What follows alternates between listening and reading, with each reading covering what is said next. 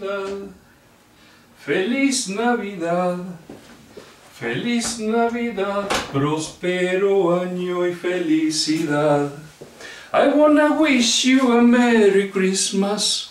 I wanna wish you... there you are. I've been thinking about my new entry for the Christmas Ornament Challenge sponsored by Alan and Carl.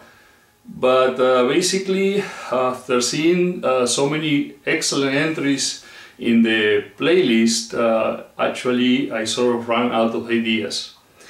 So, I don't know, it's tough. What I'm going to do?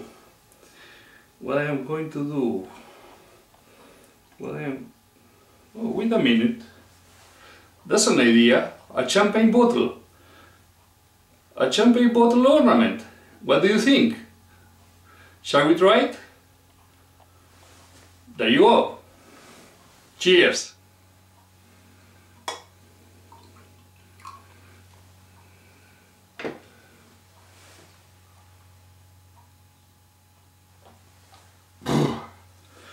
Oh, this is bitter and black.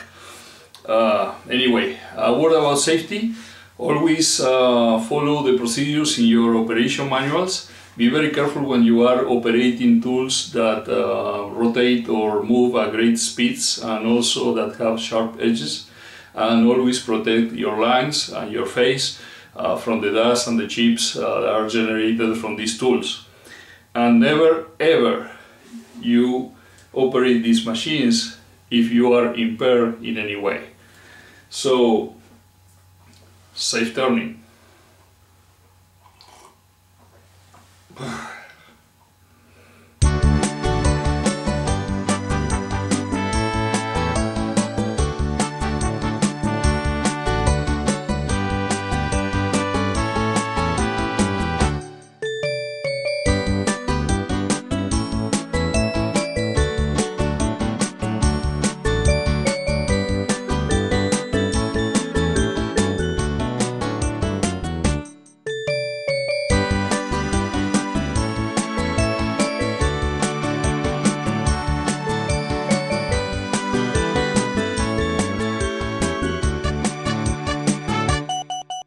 I made all the perforations and I'm going to begin with the threading process now.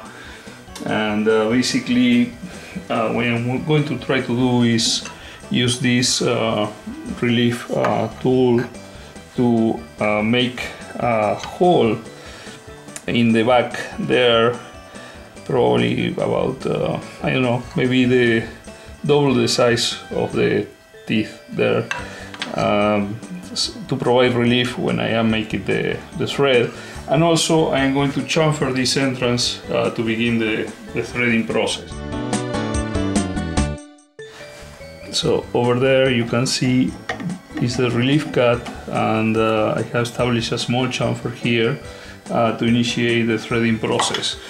And for what I saw from the videos of Sam Angelo, the Wyoming woodturner, basically what you have to do is sort of establish a rhythm and begin sort of like a 45-degree angle and work it that way, and then begin to tilt the tool more and more parallel to the direction of the axis of the blank until you finally work the thread.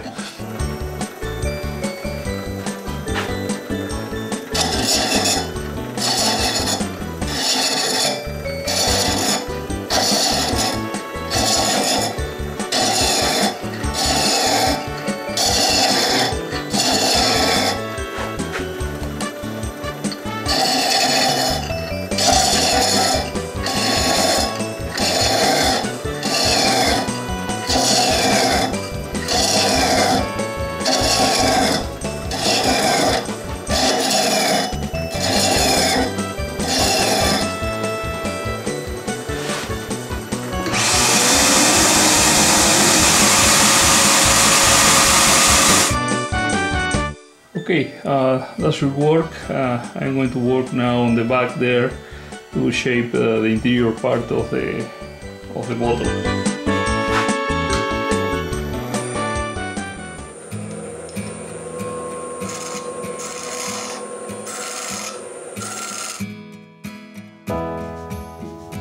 The next step is to reduce this section here, which is between 2 and 7/8 of an inch from the mouth to about 3 3/4 of an inch. So that's 2 and 7 inches, and this is 3 3/4. So I had to reduce this to a sternal diameter of 1 inch and 1/8.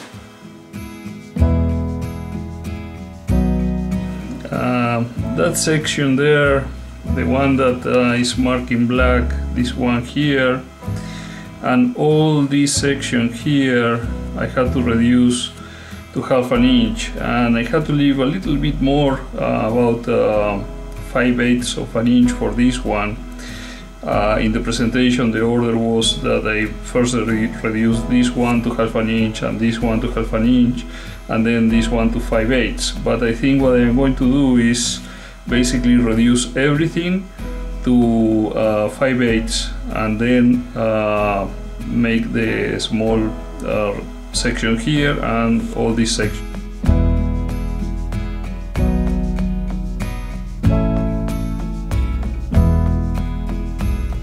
Okay, this is going to be the neck of the bottle, and there is going to be a small bead there, which is the top of the neck where the cork is inserted, and I'm going to reduce this small portion there just a little bit to simulate the one part of the cork. Okay, so I have to reduce this to 1/2 inch.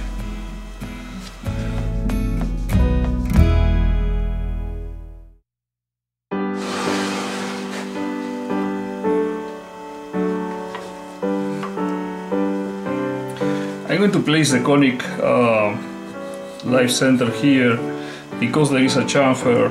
It's going to make contact basically there, so it shouldn't have too much of a problem damaging the thread, and that way I'm going to have more stability.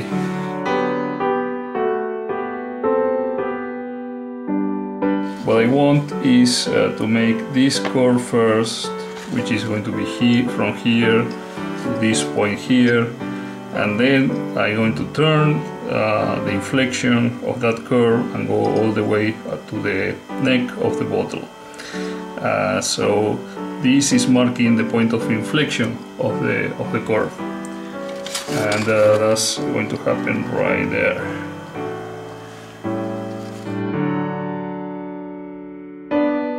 Okay, I have the shape pretty much defined, and now it's a question only of sanding and finishing.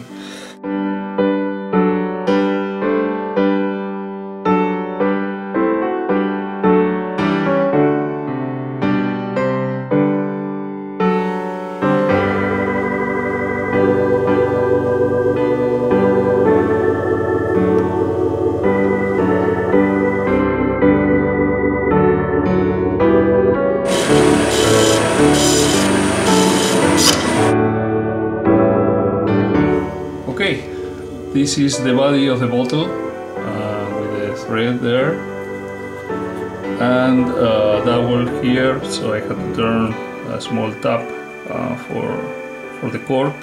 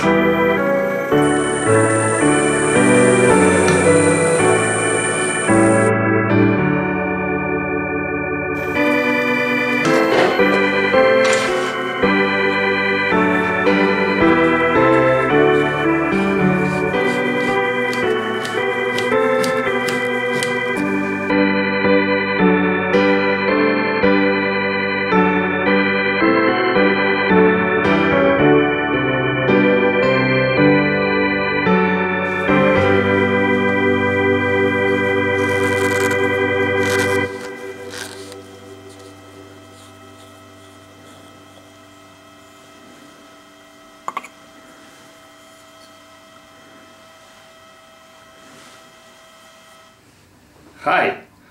Okay, basically I have finished the base.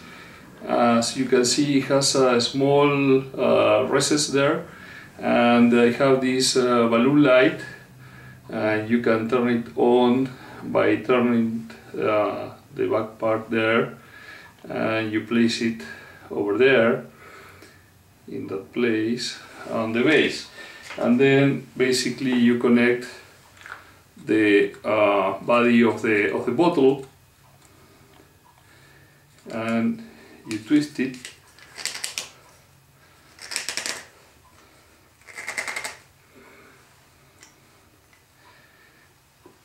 and there you have it. This is the completed bottle. Let me show you.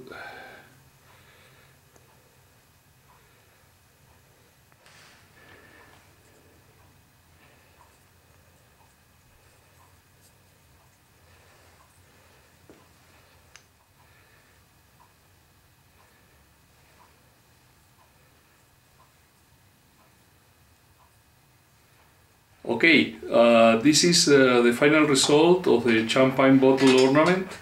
I put eye screw on the top here, and already has the lights inside. You can see the effect.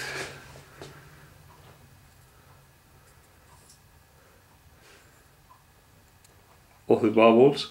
It has a couple of balloon lights inside. They are a bit too bright. I am trying to get ones that are more like yellow to simulate the champagne bubbles going up in the bottle. And it has a screw cap at the bottom. It's a bit tight, but basically you can unscrew it, and there you have the two lamps. You can use it with one lamp. It has a recess for one lamp, or you can put the other one on the side if you want more light. I hope you enjoy the turning and the result of the champagne bottle ornament, and I hope everybody has a Merry Christmas and a Happy New Year. Cheers!